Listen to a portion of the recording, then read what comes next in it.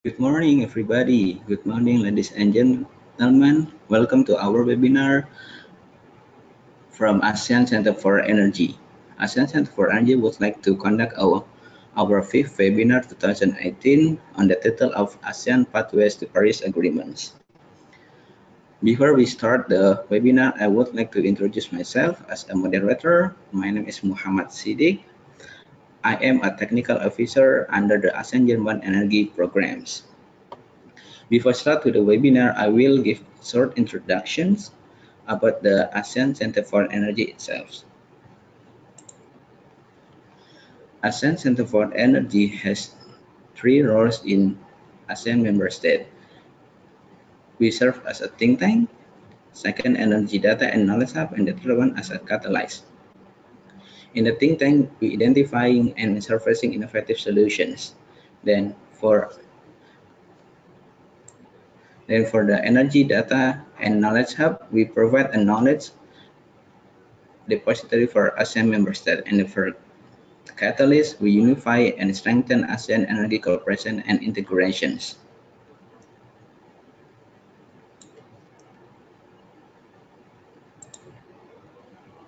Now, the short introductions about the webinars. That this is the fifth webinar on 2018 on the title of ASEAN Pathways to Paris Agreements. Our target audience are energy regulators, policymakers on energy sectors, energy researchers, academia, and the private sectors.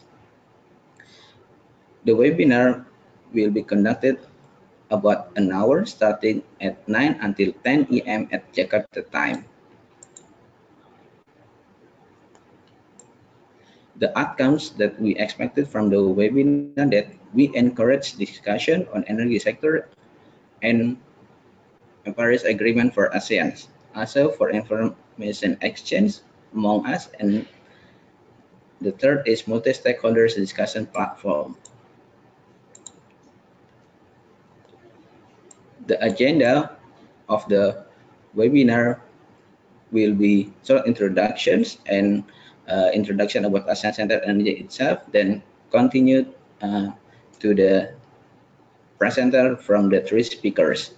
For the first speakers, we will have Ms. Badariah Yosiyana from ASEAN Center for Energy. She will deliver on energy and climate change in ASEAN. And the second, from the MIT set, there will be Dr. Sergey Paltsev. He will be deliver on an update on the MIT General Electric and ICE study on the ASEAN pathways to reaching the goals of the Paris agreements. The third speakers will be from the National University of Singapore. There is Miss Melissa Lau. She will deliver on the significance of MRV in driving a low carbon future in ASEAN countries. After the three presentation of those speakers, there will be the Q&A or discussion session around 10 to 15 minutes. Now I would like to introduce you about our speakers. For the first speakers is the Miss Yosiyana. She currently acts as the manager for the ASEAN German Energy Program or AGEP, which is a joint cooperation program with the GIZ with the objective to improve regional cooperation in renewable and EENC field in the ASEAN region. Prior to ACE, Ms. Yosiyana worked with Japan International Cooperation Agency or JICA on the climate change project in Indonesia. Her interests are, among others, renewable energy and EENC, climate change, sustainable development, and climate financing. The second speaker is Dr. Sergey Paltsev.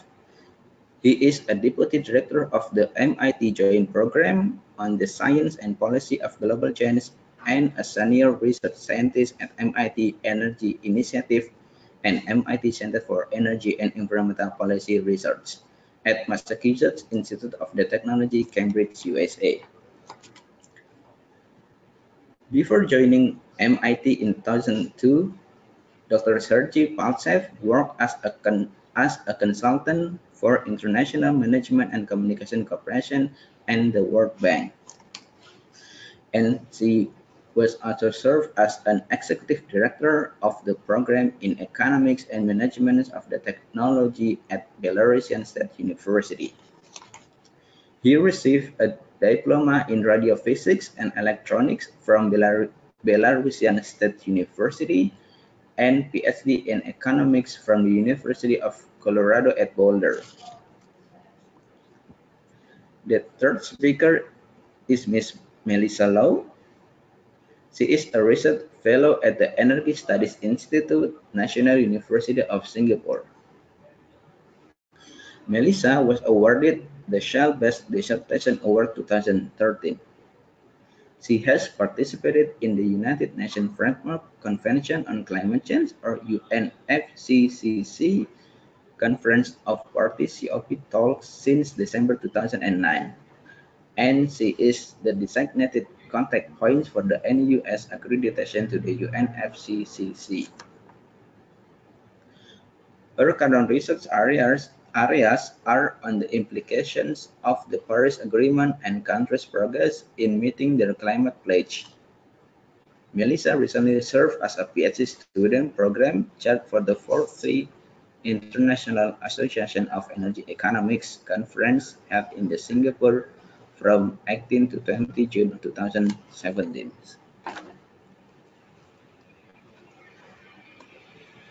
That's the short introductions about the ASEAN Center for Energy and our agenda, and also short biography of the speakers.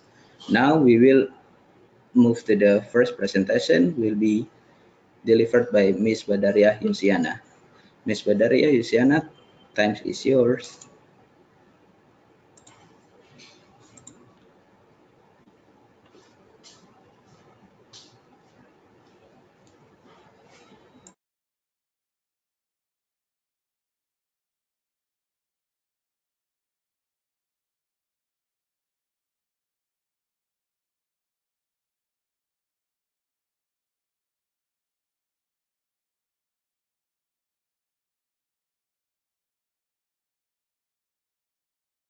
Morning, everyone. Good morning to panelists, Ms. Melissa and Dr. Sergey. Good evening in Boston. So today I would like to give you a very brief introduction about in ASEAN.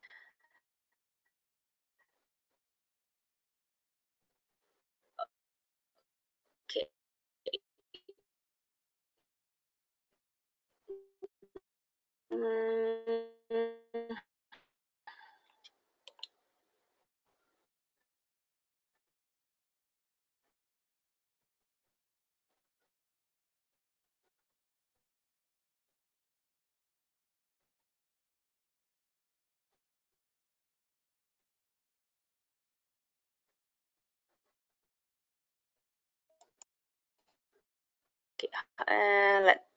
Please wait. I will share my presentation very soon.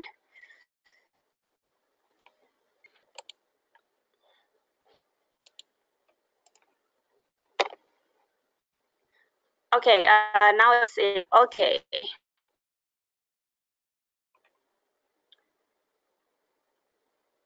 Can you? I believe yes.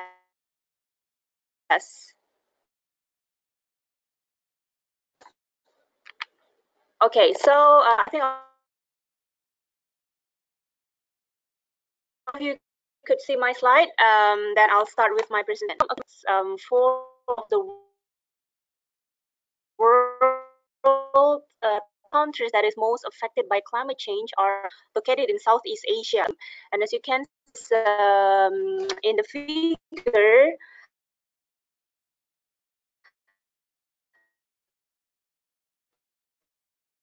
that the climate vulnerability index classifies the region's population and ecosystems are either highly, I think most of the Southeast Asia countries are very vulnerable to the climate change. And why it's ASEAN is vulnerable to climate change there are several reasons, and mostly are because our population and economic activity and only reliant on agricultural for livelihoods. And also we are very high dependence on natural resources and forestry, and with quite high increasing energy demand. And of course, there are still in several ASEAN member states, we are still facing the extreme poverty, which is remains high. And the ADB study in 2009, it projects that there will be around 4.8 degree of Celsius rise in mean annual temperature and around 70 centimeters rise in mean sea level by 2100 in Indonesia, the Philippines, Thailand, and Vietnam. And also the projections of economic losses include a decline up to 50% of the rice yield potential by 2000 and a loss of 6.7% of combined GDP each year by 2100. So it's the ASEAN countries are very vulnerable to the climate change effect. And to see this situation, the ASEAN leaders at the regional level, they have issued declarations or statements related to climate change at their 2007, 2009, 2010, 2011, and latest in 2014 joint statement on climate change, as you can see in the screen, as shown in the screen. And through this statement, the ASEAN leaders express the common understanding and position, and there are also their aspirations towards a global solution to the challenge of climate change, and their resolve to achieve the ASEAN community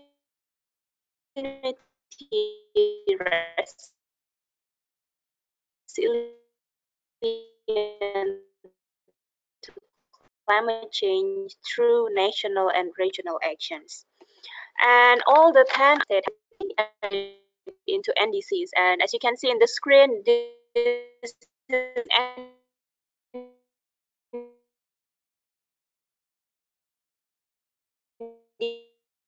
is sectors.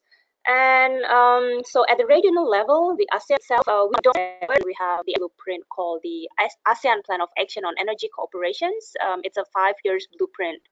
And with the current one in 2016-2025, the phase 1 until 2022, the actions is leading to a significant CO2 emissions reduction in the region. So as for your information, the ASEAN has a target to achieve a 23% of renewable energy in their total primary energy supply.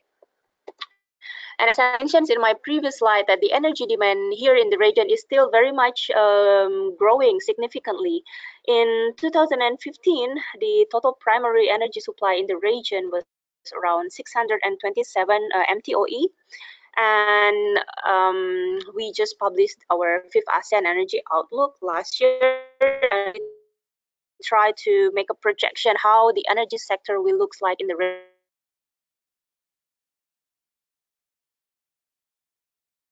Primary energy supply will reach around 1,450 MTOE. It's equal to 3.4% of the annual growth, and it's highly above the world average growth.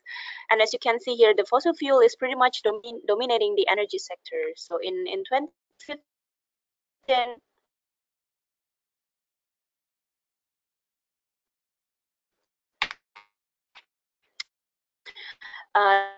the fossil fuel share in the total primary energy supply is around 46%.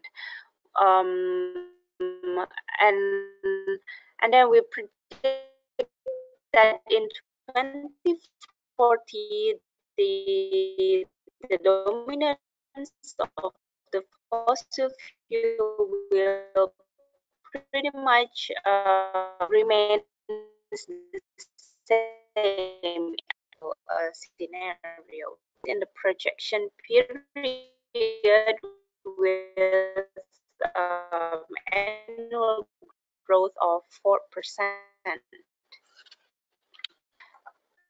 And in the with Irina Outlook, how is the will looks like in 2025, whether as the that we have sectors, the emission will increase very with the in 2020 increase significant increase around 73%. And as you can see also, the fossil fuel, especially coal, will be very much very high, and the increase is almost 100%, and oil is 32%, and the gas is 66%. So the CO2 emissions from the energy, it will 2 gigaton per year by 2025. And as I mentioned before, that coal will be the largest source of energy related CO2 emission by 2025. Okay, and also we try to make a prediction how the emission will look like in 2040. So please note that the emissions in this outlook refer only to the result from all types of energy conversions processes in power sectors, as well as residential, commercial, industrial, agricultural, and transport sectors. It does not include the potential emissions from the land use change and waste processing. So as you can see that in 2040, under the BU, the emission projection from energy sector will reach around 3,500 million ton of CO2 equivalent, and under the APS scenarios, we could somehow reduce the emissions to around 2,100 million ton CO2 equivalent by implementing the renewable energy and energy efficiency initiatives. And we also try to make a projection on the emission intensity, CO2 emissions per GDP. And it is shown that even with a progressive plan, it is still quite difficult for the region to reduce the future levels of energy-related CO2 emissions to the 2014 level or even lower. And however, as I mentioned, that we in the ASEAN has set actions on in renewable energy and energy efficiency. The per capita emission will still increase. However, the emission intensity under the APS scenario is continuously reducing.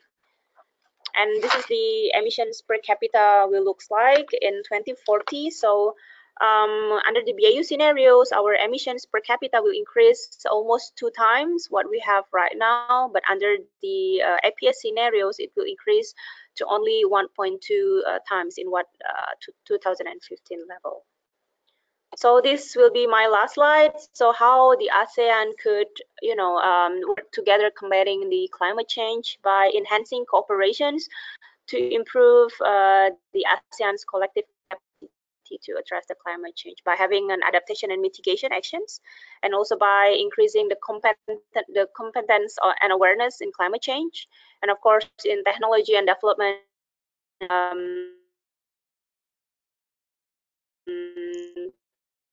Transfer, and also through financing,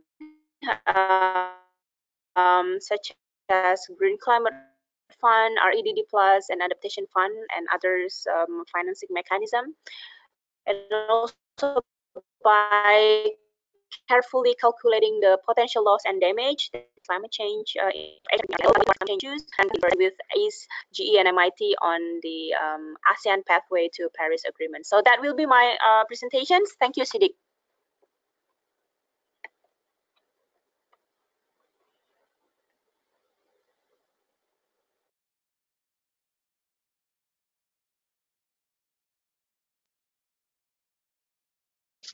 Thank you, Ms. Yosiyana, for your presentations.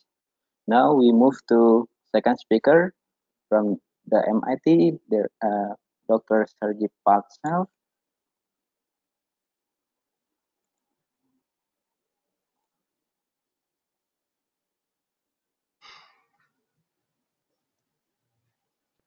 Hello? Yeah, Dr. Sergey, thanks. Hello, yeah, time is yours. Can you hear me well? We can hear you well. Great, thank you very much. Well, thank you for this opportunity to present our update on the study which we are doing jointly with ACE and GE. We are trying to understand what are the technology options and policy options for ASEAN in order to meet their stated goals for the Paris Agreement.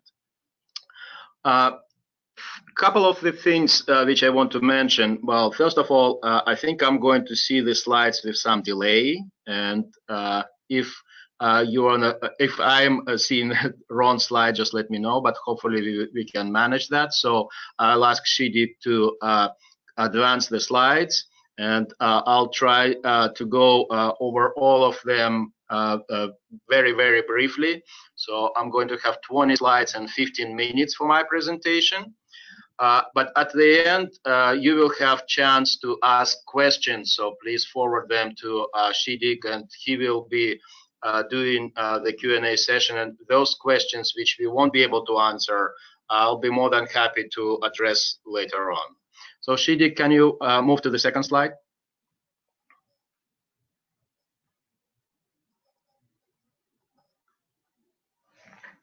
Okay, now I'm seeing the second slide. And but one may ask, well, why MIT, which is far, far away, is trying to do the analysis? And the answer is very simple, because the ASEAN region is extremely important for reaching the goals of the Paris Agreement. And you can see that it's a substantial proportion, both in terms of population and economic activity and greenhouse gases. I also would like to take you to the circle which is on the lower right corner. So you see that circle in green, blue, and reddish color, which represents the important feature of the ASEAN region. Well, one feature is a lot of emissions from the region are coming from the land use change component. And those emissions are much more uncertain, and they are difficult to quantify. And later on, I'll talk just very, very briefly. No, can you, yes, still keep this slide. So I'll return to that very, very briefly. But one point which we are making in our report is that we are going to focus for initial reduction on energy and other emissions. And so you see that another point is energy is quite important, but still it's not the whole emissions. So other emissions from other sectors and other gases also contribute a substantial portion towards what is the potential for the mitigation. And later on, when I'm going to show you very illustrative result about switching from coal to other sources of energy, well, you will see that that switch, which is related to energy, is still going to limit the potential how much reduction we can make into the future. So next slide, please.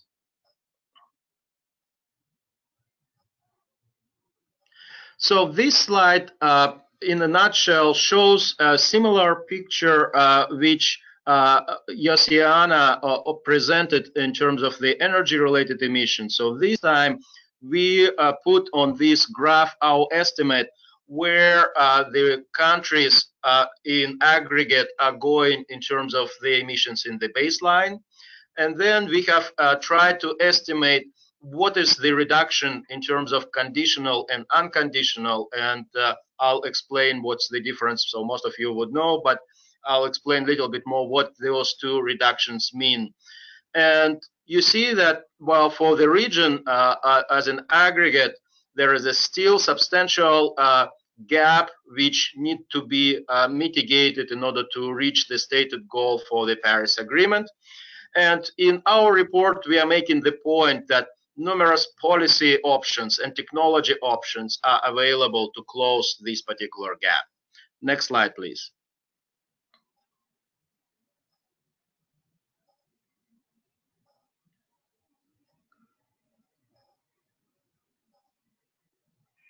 Okay, now I see the slide. So what is our report? What is the goal? What are we trying to do in this write-up? We are trying to assess the policy and technology pathways, how to meet the stated goals of the Paris Agreement. We are trying to do country by country for all 10 countries to understand what do we understand about the current emission trajectory and the targets which countries need to be on. We also provide a section on the lessons learned in other regions. So when we are talking about the policy instruments to achieve these goals, well, we are looking at the experience, how successful other countries have been in order to apply, when they apply these policy instruments in order to reduce emissions. In addition to the gap analysis for all 10 countries, we have developed two economy-wide models for selected countries, in this particular case for Indonesia and Vietnam, which allows us to understand, well, what is the overall cost of the policy and what is the overall cost of alternative policies.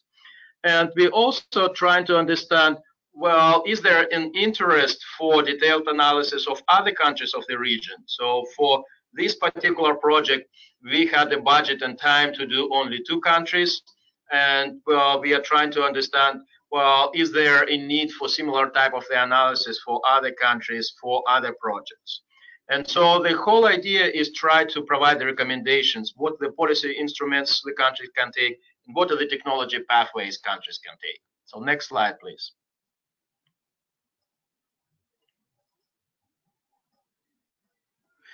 So the report approach, we are trying to, no, go back one slide, slide 5. Thank you. So the report approach is to have interactions with the main key stakeholders. So we already had our workshop in Manila in September, where we tried to tell this is what we are going to do. And so we are hoping to keep this dialogue. And so we are very fortunate for the cooperation with ACE, which provides us enormous help in terms of understanding and interpreting the data from the ASEAN region.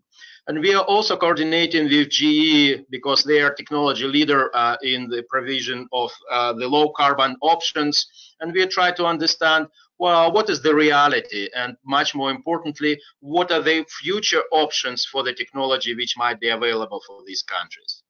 So I'm hoping to use this opportunity to make you aware of this activity. The report, the final report is going to be due in November of this year. And so we hope that, well, between now, which is mid-May, and in the upcoming months, we will be happy to see what is your reaction to our initial draft, and what is your reaction and where you see that we didn't depict your particular countries in the right way, and where you see we got something incorrectly. So we are happy to interact with you and get your inputs to our initial analysis, because after all, you know the countries much better than we are. We have some expertise, but we are hoping to get the expertise from you as well. And so we already have done numerous policy and technology studies in many, many countries in the world. So this time we are expanding our expertise to the ASEAN countries. And I already told that we are going to do the gap analysis for all 10 countries and the deep dive into the selected countries. And we are really hopeful for good feedback to our initial draft from you. Next slide, please. So this is the report outline. These are the chapters of the report. So we have a section where we are telling what are the pledges and our understanding of the pledges. Then we are providing a section on the projected emission profiles on the aggregate. Then we are talking about the policy and technology options to reduce emissions. Again, that section is more on the aggregate level, where we are making some references to the experiences and providing some evaluation of these policy and technology options. Then we have a section where we are providing the country level assessment for all 10 countries with a focus on energy, on electricity, the resulting emissions, and our understanding of the current policy and measures. So this is the section which we hope to get most of the feedback from you, how well we have depicted our analysis and our projections. Then there's going to be another section on economy-wide analysis for Indonesia and Vietnam. And we're also going to have a section on detailed experiences in other regions with trying to reduce emissions. Next slide, please. So this is the summary of the pledges. As you can see, and well, most of you are very familiar with this, that the pledges in ASEAN countries are very heterogeneous. So some of the pledges are relative to business as usual or BAU. Some of the pledges are in terms of emission intensity. Some of the pledges in terms of energy intensity. And also, as I have mentioned, there is a distinction between unconditional pledges, so the countries which are promising that this is what they will try to do, regardless of what other countries are doing. And there are conditional pledges, which are based on the conditions of certain either financial or technological help or more involved participation from the other countries. Next slide, please.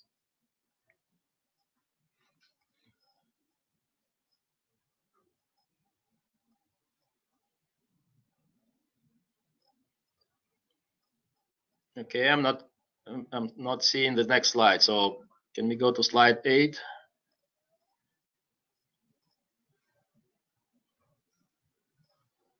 Okay, so this is a summary of our assessment. What are the baseline emissions? So the column on your left shows you the baseline emission by country, and the description of the target. You remember, some of the countries are providing the targets for land use change emissions. So we are moving that into separate category. So these are the targets which are related to non-land use activities. And you can see the percent reductions in conditional and unconditional and the emission gap. So you already have seen on the graph, which was at the beginning of the presentation, that the resulting gap for unconditional targets is about 11%, and the gap for conditional targets is about 24% from business as usual. So next slide, please.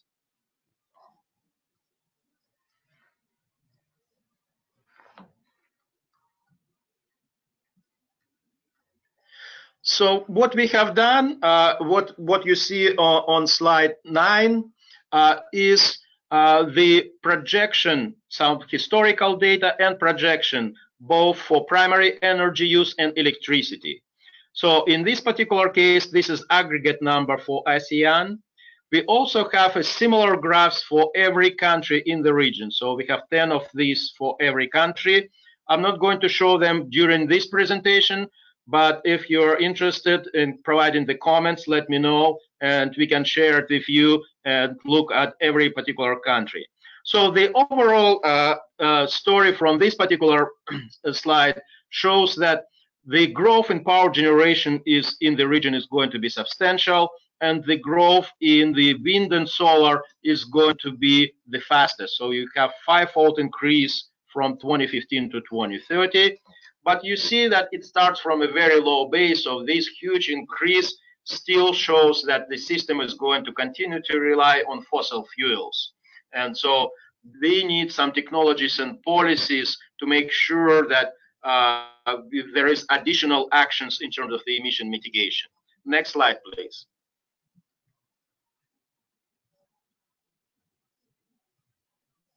So the slide 10 shows similar information, but now it is divided by country. So you can see what is the contribution of every country in the ASEAN region in terms of the primary energy and electricity and how we project their growth into the future.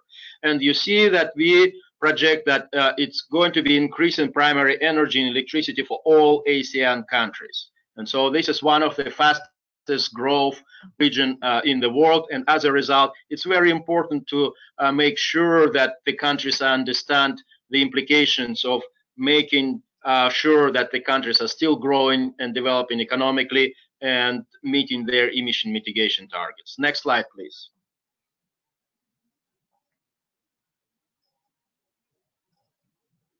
So slide 11 shows you the policy categories and policy instruments in each category. So what we are doing in the report, we are describing these policy instruments which country can employ, and we describe the shortcomings and benefits of using these particular instruments.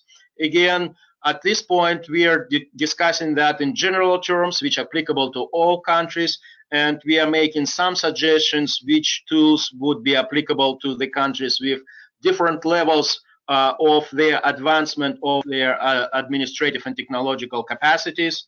And so then in the next slide, so next slide, please. In the next slide, we are providing, well, how we are evaluating these instruments in terms of the criteria. So how effective in terms of the environmental goals, how effective in terms of the cost goals, what are the distributional considerations of these tools, and what is institutional feasibility. We provide, based on our experience, recommendations what you should be doing and should not be doing if you choose these particular policy instruments, and we provide some justification from international experience what are the implications of applying these instruments. So next slide, please. So this is a snapshot of some of the policy options and our recommendations. And as we have noted in the report, there is a wide variety of the countries in terms of their national administrative and technical capacities. And so based on all these considerations, countries may see where they fit and what instruments fit better to their particular situation. And so our general argument is that for countries with more advanced capacities, we recommend something which of the higher efficiency but requires, again, more advanced capacity in terms of put that instrument into the place. So we have shown and referenced many studies that this is the best possible way how to achieve emission mitigation, but it's a little bit more challenging for the countries to start with that. So for the countries which are still in the process of advancing the institutional capacity, we recommend other policy options such as renewable portfolio standards, renewable energy auctions, feed-in tariffs, to start the process of the reduction and then move to more advanced policy instruments which are going to help them to reach their targets. Another important story which we also recommend strongly is that you start with certain pilot programs in order to fine-tune policy design, prepare the participants, industry, and policymakers, and make sure that you have a verification and compliance story in place, and then provide a certainty. So provide a certainty with imposing the policy for some longer period of time, but again, make sure that you have place to adjust these targets into the future. Next slide, please.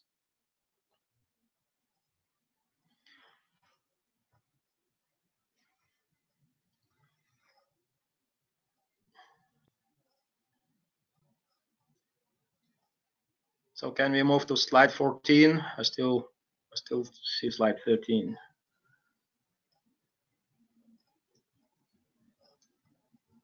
Okay, so slide 14. So in terms of the technology options, there is a wide variety of options which are available, including moving to low carbon options like wind and solar, including moving more to geothermal where geographically available. Also, we stress that, well, you shouldn't forget about the options to make energy efficiency improvements in traditional generation. And so we provide certain calculations which shows how much gain you might get from making your generation fleet more efficient. But the most important thing which we stress is that the governments should not pick a winner in terms of the technology. Almost for sure that is going to be a wrong choice. So what we are telling, well, you need to create the policy situation which is going to incentivize emission reduction for all sources. So don't pick the winner. Don't think that it's going to be some technology like wind or solar or carbon capture, because, well, almost certainly you will make some adjustment, because new information about the cost and efficiency is going to the place, and so you need to keep some flexibility in order to move that forward. So also make sure that the market design and technology allow for demand side management. It's not only supply side which is important, demand side is equally important, and we stress that point. And another point is, well, you need to understand, well, what is the scale of required transformation. And so I'm going to illustrate with one very simple example on the next slide, and which also will illustrate the bullet point that the action in just power generation sector is not going to be sufficient to meet very stringent goals. So next slide, please. So what we have done here, we provide a very illustrative example. What if you are going to replace all coal generation fleet in ASEAN with a particular technology? Just to make sure that I'm making this point clear, we are not arguing to do that, because, well, that's not going to be economic and that's not going to be economically efficient. So this calculation is only for illustrative purposes to show you what is the scale of the needed transformation in energy sector in order to meet the stated goals. And you can see that even if you convert all coal generation to wind, if you are removing the carbon emitting technology to no carbon emitting technology, it's still not enough to meet the conditional goal, because remember from the first slide, it's not only about the energy, it's not only about the power sector, it's other emissions which are also need to be mitigated. So this provides you the level of the transformation for the current goals. Well, one may argue that the future goals after the first NDCs might be even more stringent. So those of you who are in charge of thinking for the long-term strategy for your power generation sector should be thinking hard, okay, well, what is the strategy which is not going to let me meet the targets for the next 15 years or next 10 years, but because the fleet is going to be in place for a longer term, for 20, 30, 40 years, are the decisions which you're making today are going to be compatible with even more stringent targets into the future. Next slide, please.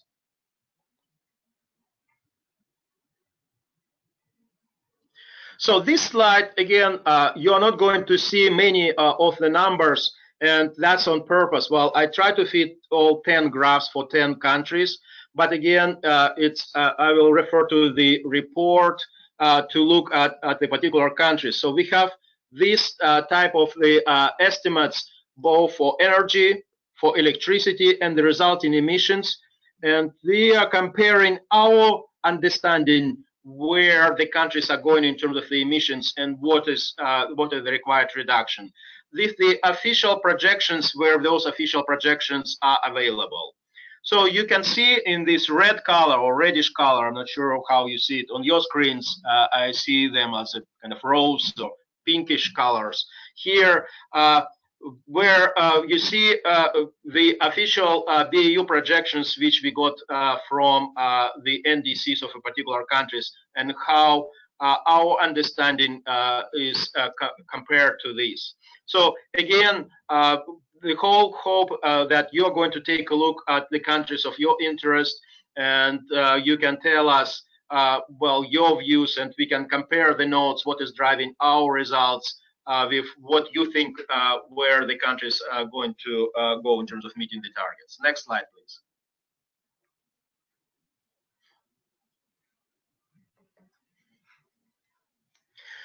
We also, as I have mentioned, have done the deep dive, what we call the kind of more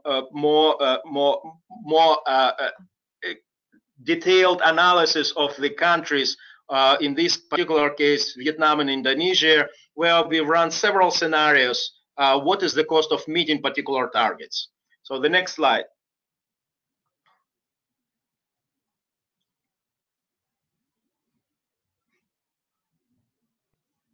So the next slide provides some summary from these deep dive insights. So what we are trying to evaluate, well, what is the cost for GDP? What is the welfare cost of different policies? And what we can do with our detailed model, well, we can take a look, what is the impact on the outputs of particular sectors? What if you are going to cover the whole economy? What if you are going to cover part of the economy? And so how these reaching these different policy scenarios is going to affect both the production of electricity, primary energy, output of different sectors, and ultimately what is the GDP cost of going in these directions.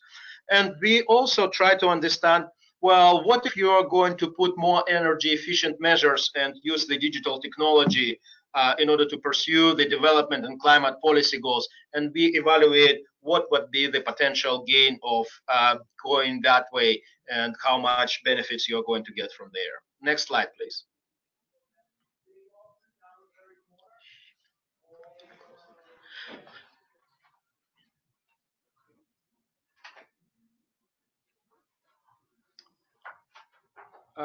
Can we move to slide 19? Yeah, so then this is a summary of the lessons learned from other regions. And so again, what we are stressing that, well, you shouldn't learn from your own mistakes, you better learn from somebody else's mistakes. And so we have the a large section where we evaluate the successes and shortcomings, how different policies were introduced in different parts of the world. Feed-in tariffs, auctions, standards, regulations, carbon pricing. And so we stress that, well, probably countries are not going to impose one particular policy. It's going to be a mix of policies. And we provide some caution that coexistence of multiple policies may result in interactions. And so those who are responsible for developing what is going to bring the country to meet the goals have to be careful how to structure the policy in order to avoid unnecessary burden, in order to reduce the economic cost in order to meet some particular countries. So next slide, please.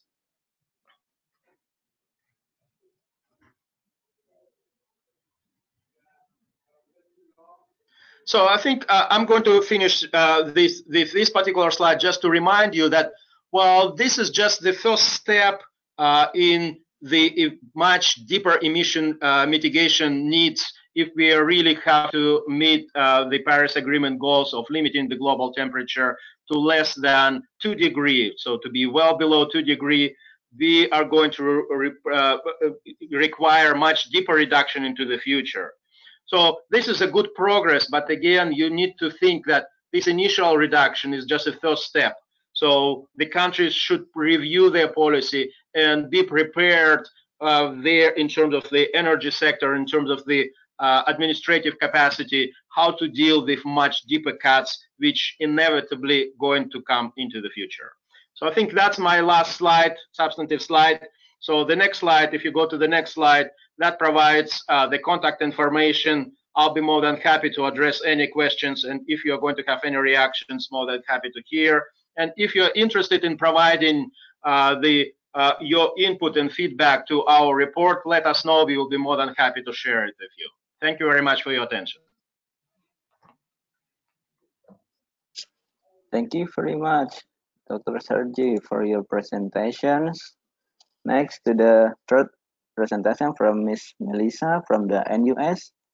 Ms. Melissa, time is yours. Hi, everyone. I hope you can hear me well. So can you all see my screen? Yeah.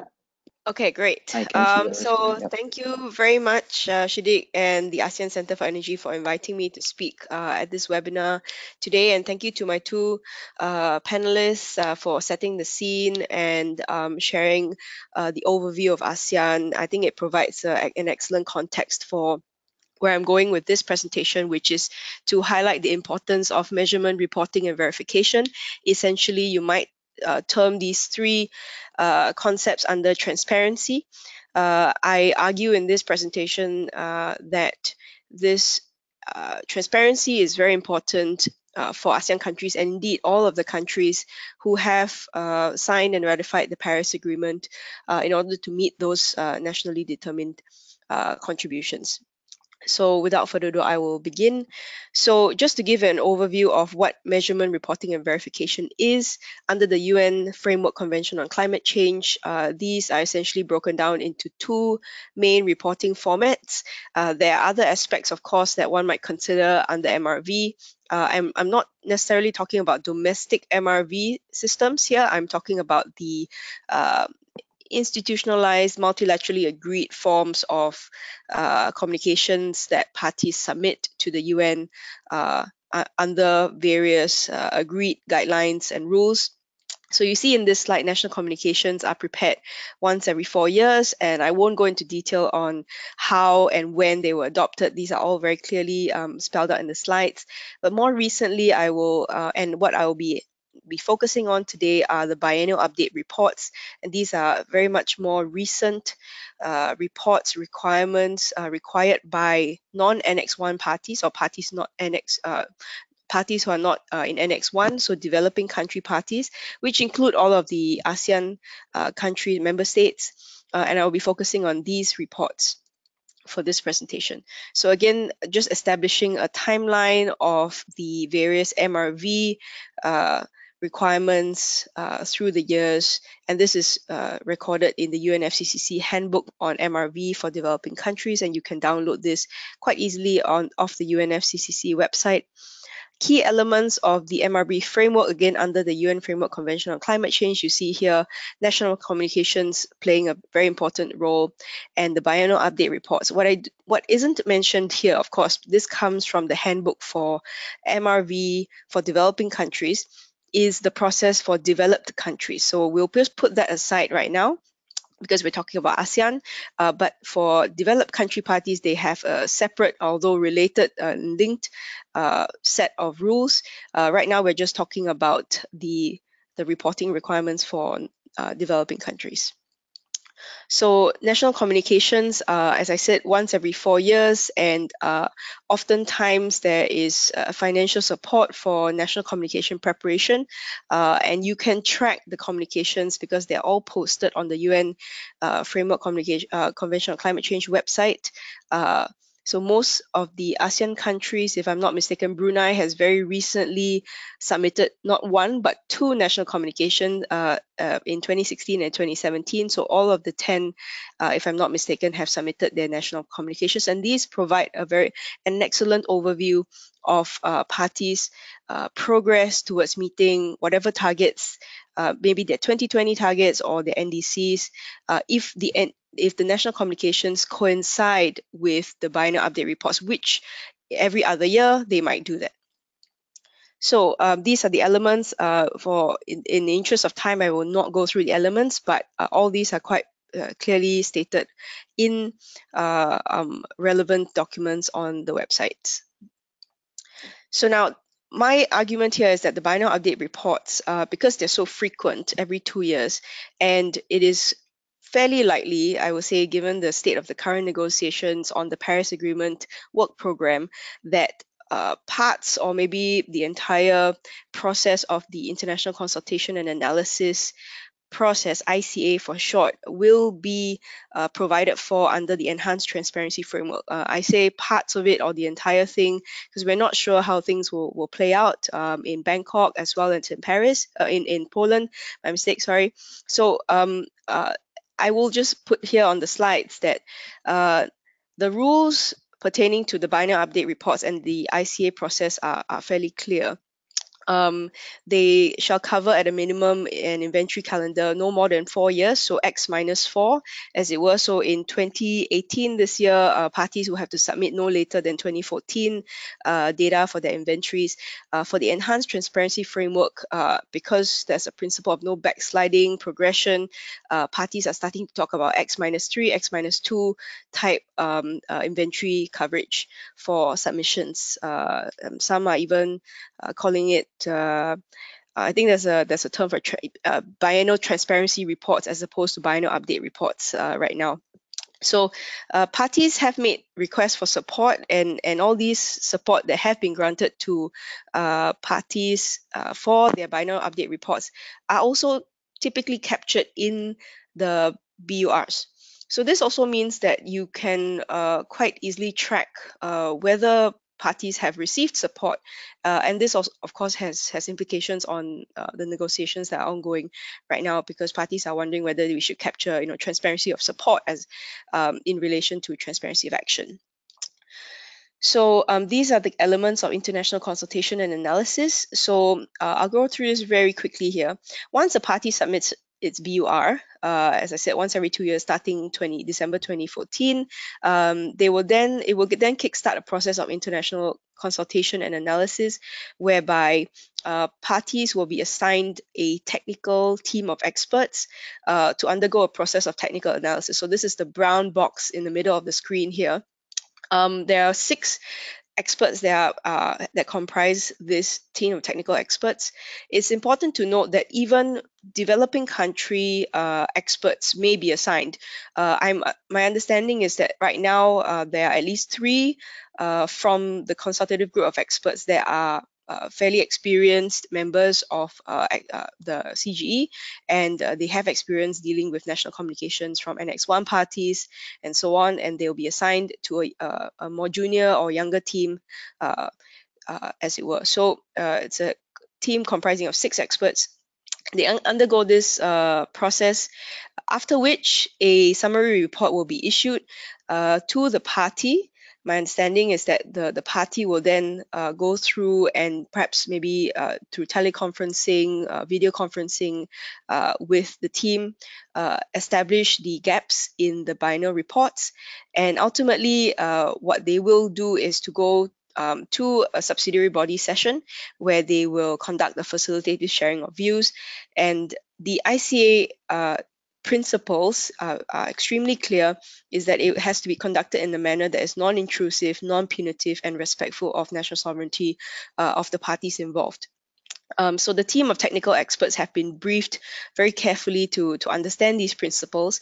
So parties, in a sense, need not be concerned that their policies will be taken apart or be extremely others will be extremely critical of them. The point is to facilitate implementation, as opposed to being punitive and punishing countries for not meeting their pledges or the targets that they said they will meet. So again, just the timeline, I will run through this extremely quickly. So the draft report has to be prepared by the team of technical experts, and then is conveyed to the parties, the party concerned, and then during which time, before the FSV, the facilitative sharing of views workshop, I forgot to mention that there will be a period of Q&A, question and answer, where all party members to the convention are able to submit questions to the party that's undergoing this process, right? So this is an extremely transparent process where the parties will receive and they will have a chance to respond.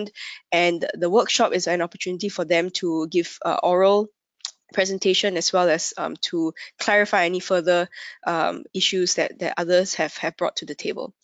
And here is also a list of the chairing arrangements. At any one point in time, up to 5 parties can participate in a 3-hour session. These take some time to go through, but as observers will note, all these are webcasted and streamed live on Skype and available at your viewing pleasure anytime on the UNFCCC website, and recently on YouTube as well. So in the spirit of transparency. The last workshop that was conducted was just last week, 2 weeks ago, 4th of May, and Singapore actually underwent its second round of facilitative sharing of views. So thus far, there are 41 biennial update reports, the first one that have been submitted, and I'm happy to say that actually 5 ASEAN countries have submitted their first BURs. 16 second BURs, and I've also put down here the most recent submissions for you. And let me just quickly skip through.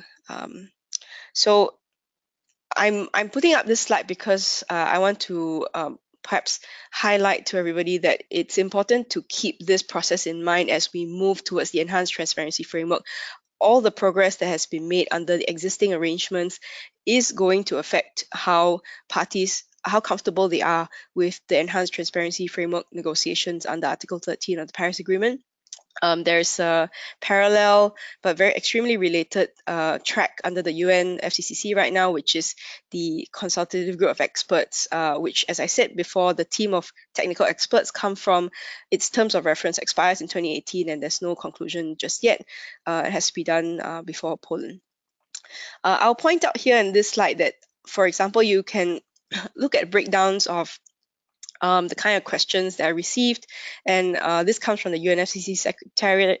You see Thailand, Malaysia, Indonesia participating very strongly in the facilitative sharing of views workshop, which is great because peer-to-peer question and answer, peer-to-peer collaboration, as my colleague earlier, our first speaker panelist explained, is extremely important to enhance collaboration and enhance capacity towards meeting our goals. And 5 ASEAN countries have submitted their first BURs. These are excellent reports. Please go have a look. All available online. 3 out of the 5 have submitted their second BURs, and I understand that Malaysia and Indonesia are also working towards their next round of BUR. So these are excellent reports to assess progress towards meeting our ASEAN countries' 2020 goals as well as NDCs. And so in the following slides, I have highlighted the key points of the technical team of experts reports, and they provide a wealth of information in these reports because, for example, you can look at the gaps. You don't need to assess the gaps yourself necessarily. You can see what gaps 6 experts have come up with, and these are all in consultation with the parties themselves. And parties are expected to make improvements to their BUR, the subsequent BURs, based on these recommendations by the team of technical experts. As I said, all available online.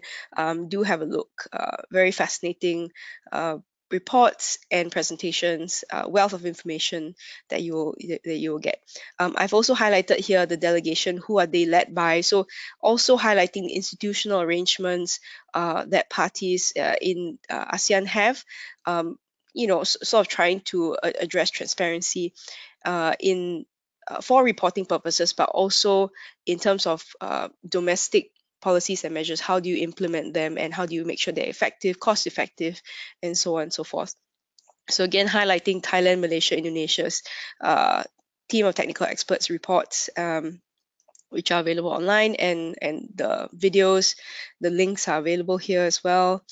The FSP process, as I said, parties also contributed, not just in terms of being assessed, being analyzed, but they also contributed in terms of participation in these processes, which is great to see, and we're observing this with great interest at the Energy Studies Institute and from Singapore. So just here an analysis of the countries that have undergone a full cycle of international consultation analysis. I think some of the key success factors has to be spelled out here. The process was designed to be non-intrusive, non-punitive, and respectful of national sovereignty, which is important for parties, especially coming from the decision in 2017. At the Durban COP17, and then there's an emphasis on capacity building, and then it's fine to have the need for support and capacity building, and that's all stated very clearly in the BURs. And learning by doing is extremely important and encouraged, in fact, for these processes. In conclusion, I will simply say that Southeast Asian countries, ASEAN countries can and will likely continue to benefit from such peer-to-peer interactions, and this will help ASEAN get on the pathway to the Paris Agreement, achievement of its NDCs, a low-carbon future, and the future enhanced transparency framework is certainly key to fulfilling parties' obligations. So the concern may be, of some of you may be, whether the 5 remaining Southeast Asian countries, will they be submitting their first BR? So I'll point out that Cambodia and Laos, I believe, are least developed country status, LDC. So as far as the convention language goes, I think they have discretion over when they can submit. And I think we can all understand that capacity needs to be built in some of these countries. Brunei, as I said, has recently submitted its first and second national communication, which is a great start. So I would encourage everybody to have a look at that. It would also be useful to see how initiatives like the Capacity Building Initiative for Transparency, CBIT, can help build capacity both pre and post 2020. As I said here, donors have pledged 60 million to the CBIT, and it will be disseminated very shortly. So finally, I will say that acceptability of existing transparency process, this process, the ICA, is growing, but we'll have to see, because the time frame for agreeing on the enhanced transparency framework is extremely short, and the next steps for the consultative group of experts is also currently being negotiated. So we'll see, and I hope to stay in touch with all of you. If you have comments on this presentation, have questions for me, please feel free to contact me. And here are some references from papers, that policy briefs that we have written on transparency as well. And the last side is where my contact details are. And thank you so much to ASEAN Center for Energy as well. All right, that's all from me. Thank you. Thank you, Melissa. Uh, for the next session is Q&A. We received several questions for the attendees or participants, but due to time limitations, we only selected some questions to be delivered and directly answered by the speakers. But for the rest of the questions, we will sum up and we will try to answer through the email and put on the report of the webinar. Here the first questions coming from Sela Ramadhani Syahputri. Maybe the question is delivered to Dr. Sergey, to MIT. She asked about in the report, you mentioned that there is the selected countries, which is Indonesia and Vietnam. The question is, what are the parameters to select Indonesia and Vietnam, and why you select only for Indonesia and Vietnam?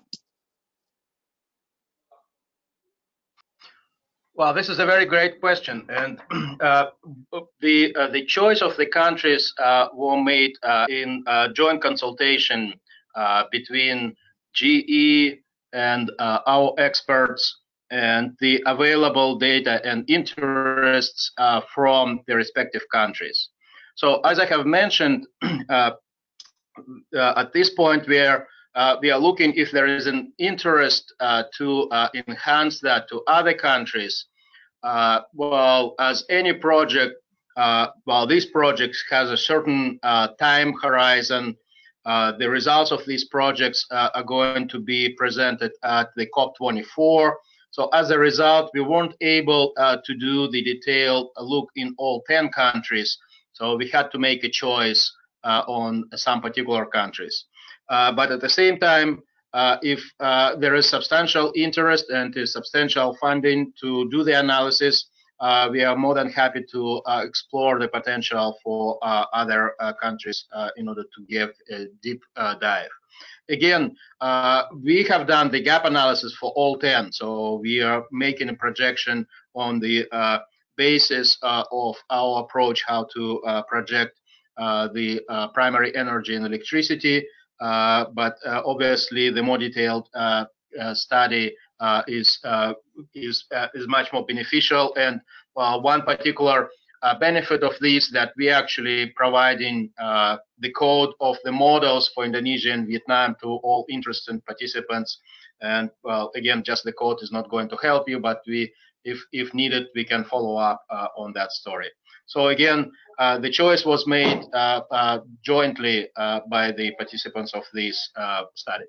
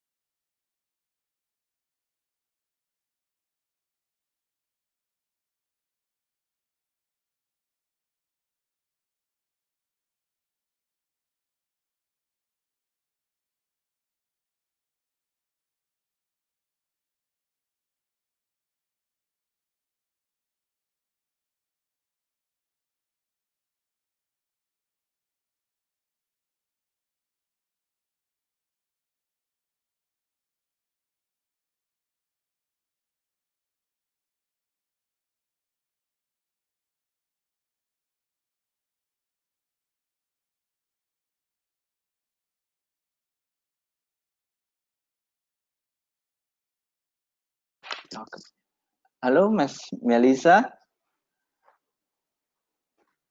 Yes. Yeah, there is a question coming to you Okay, great. from from Miss Dina Yahya. Okay. How different will the MRV process be once the Paris Agreement work program is adopted? How different will it be? It's very hard to say right now because the negotiations under APA Agenda Item 5 are still ongoing. At the last bond session that we just came out of, the parties agreed on a 68-page document on the part on transparency for the rule book, the Paris rule book. So it's inconclusive at this stage, and I think it's important not to prejudge what will come out of it, and that's what parties keep repeating as well at the talks. So I can't say for sure, but it's very likely that some elements of the existing arrangements will make its way into the rule book, because that's the only realistic way that parties will be able to progress from this style of transparency onwards. I think it's good that parties are receptive to the existing arrangements. China and India, both very big countries, big emitters, have already submitted their first BURs and done their first round of facilitated sharing of views. So that's very good news for all of us watching transparency, because it means that these parties are on board. So when you have these parties on board, then the process can move forward. It's realistic. Parties have undergone it. They're not as afraid as they were before doing the process. So I think we should remain hopeful that the process will continue evolving. And so we'll wait and see. But I think after Bangkok, which is in September, first week of September, we should have perhaps a better sense of what the next enhanced transparency framework will look like. Thanks. Thank you, Ms. Melissa. The other questions also coming from Ms. Dinaya here, but this is delivered to Dr. Sergey. Ms. Dina would like to ask about also regarding to the study. The question is, as far as greenhouse gases counting is concerned, does this study only focus on the gross emissions? How about the net emission after taking into account the removals?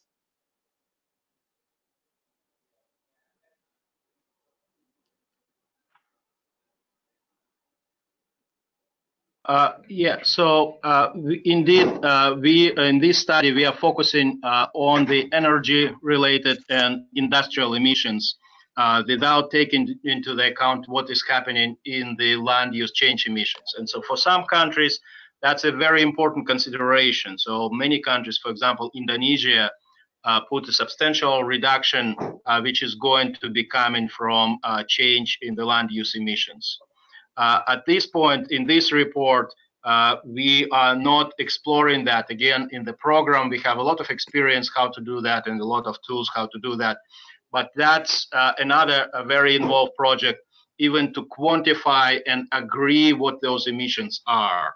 I think we are providing some comparison of these emissions from different sources. And one good aspect about this report, at least we hope the good aspect, we are going to attach all the available historic data where we are going to show where the different sources agreeing on certain emissions and where the different sources disagreeing on the level of the emissions. And so the sinks of the land use related emissions, somewhere it sinks, somewhere it's actually big sources. Those where it's a lot of disagreement between the parties.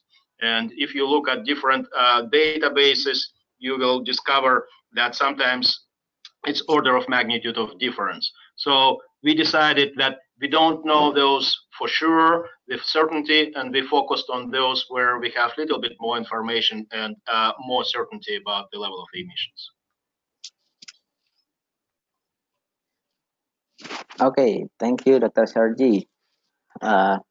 Since we received a lot of questions, but the time is limited, this is only one last question to all of the speakers. There is a question from the Aliyah Abdullah. He asks about in INDC of each countries, there is a conditional and unconditional target. Could you explain the differences between conditional and unconditional target? Maybe one of the speakers could answer this question.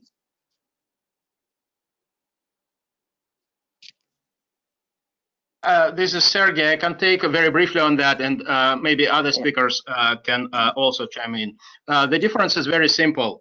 Unconditional target is what country said that they are going to do regardless of actions from other countries. So in other words, no matter what other countries are doing, this is the goal for a country to achieve. The conditional target, and so well, there are a couple of examples which are taken on very, very aggressive conditional targets, are based on the condition that the country is going to receive either financial support or technological support, or that target is based that the overall ambition from all countries is going to be much higher. So that's the key difference, that if somebody else is going to do something else, then conditional on that, the country is taking on more aggressive target.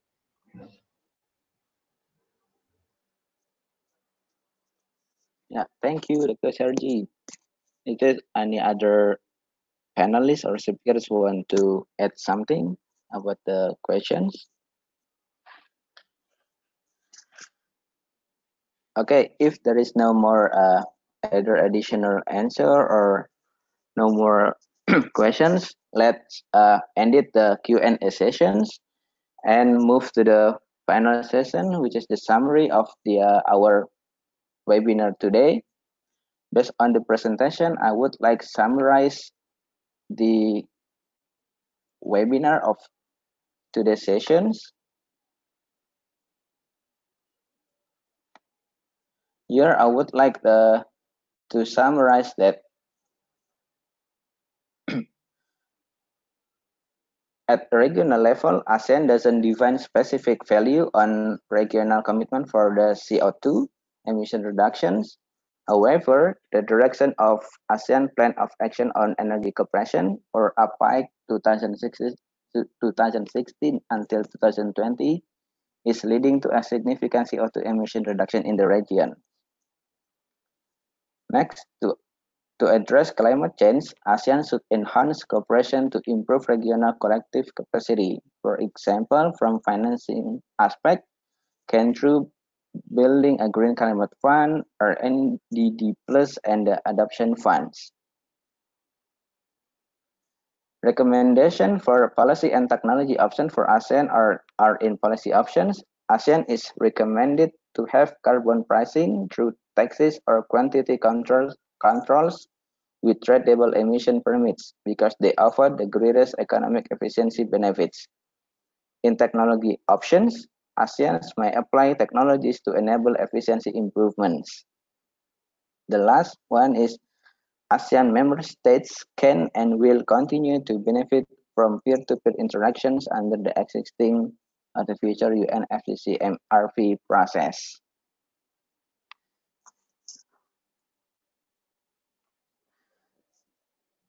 That's all the summary that I can sum up from the presentation of the three speakers. Lastly, I would like to thank you to the three speakers which have been giving a time to deliver their thoughts and their knowledge about the ASEAN Pathways to Paris Agreements. Thank you very much for the three speakers, and let's call it today. And see you on our next webinar on June 2018. Thank you very much.